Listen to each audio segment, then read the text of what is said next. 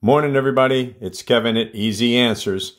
And again, probably the number one question asked is, do I have a floating neutral source or a bonded neutral source? So we're going to address them real quickly and also remind you that neutral bonding plugs are not code compliant. Please do not use them. So if you have a floating neutral source, such as any battery inverter, EcoFlow, Jackery, Anker, the list goes on and on. Generators, it will be written right on the faceplate, floating neutral. Then you want to convert our switch to make it code compliant. So see here, your generator, there is no bond between the neutral and the case of the generator.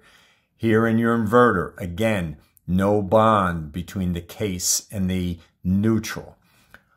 Over here on neutral bonded sources, the generators, again, you're going to read the faceplate. It will tell you whether it has a bonded neutral or not. But that generator will have the neutral bonded to the case.